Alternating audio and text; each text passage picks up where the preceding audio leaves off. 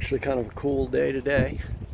We are right on the water. We're pretty dang close anyway.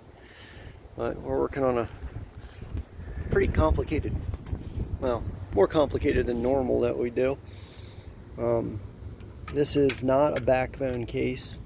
My backbone case is actually coming from right out there-ish on the street, kind of in that area. Coming back here, this is all a flat drop box. So it's a pretty busy box. I got eight flat drops, 12 count each. I mean, obviously we're only using one of them to the customer, but we're hooking up this complex right here. There's 16 businesses in there. That's our box right there. We did a bore under. I'm hooking up that apartment, condominium there.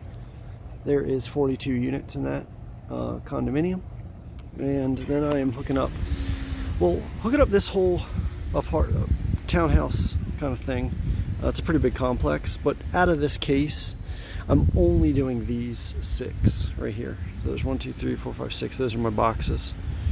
I'm also going to be feeding this architect here. So we're like 30 businesses and then 40 residents. I'm running 2 pons here. Running GPON. Just have a primary case here. I mean a tray here, and I got my splitter in there. It's an 8-way splitter.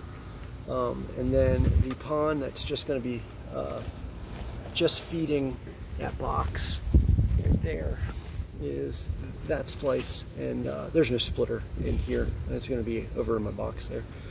And each one of these trays, just because there's so many cables, each one of these trays is just 3 splices, but there's 4 tubes on each tray, 3 of the flat drops, and then 1 little conduit there that runs back to the primary tray, right there. But I am going to wrap this up and probably throw that thing in there and hope my AC is going to be cranking.